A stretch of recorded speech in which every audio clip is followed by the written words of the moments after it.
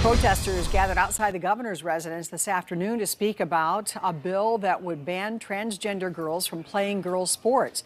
This specifically applies to those who were assigned male at birth. The bill is sitting on the governor's desk waiting for a signature or veto.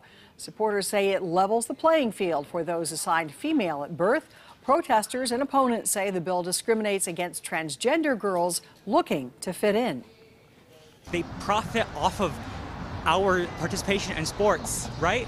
But we don't get a say in how the sports go, right? We don't get a say in who gets to participate. It's meant to erase trans people entirely. They want to have their cake and eat it too, and we want them to choose one or the other.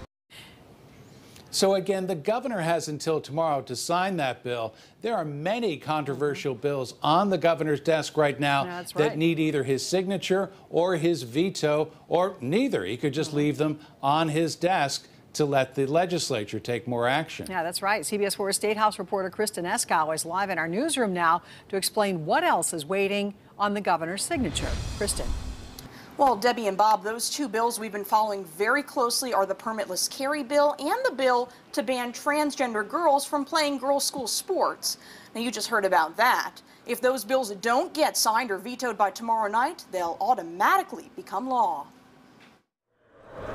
Some Hoosiers making a last-minute attempt to convince Governor Eric Holcomb to veto a bill that would allow most Hoosiers age 18 and older to carry handguns without a permit. If he says that he's going to back the blue, then he has to back the blue all of the time. Opponents point out many law enforcement officials are against the measure. I worry for our law enforcement officers. I worry about the 6,000 people who were denied a permit in 2021. Governor Holcomb won't say what he plans to do with the bill. Supporters argue law-abiding Hoosiers shouldn't need a permit to carry a gun. It doesn't endanger citizens. It doesn't endanger law enforcement.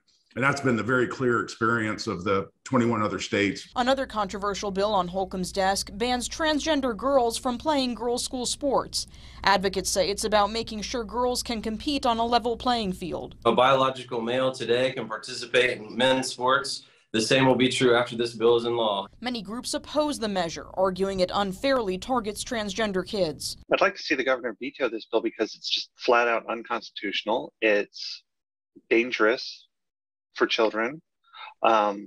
It sets a dangerous precedent. Last month, Governor Eric Holcomb indicated he would support this kind of proposal, but he said he would read the bill first before making a decision. I agree adamantly that boys should be playing boys sports and girls should be playing girls sports, and mixed sports should be just that.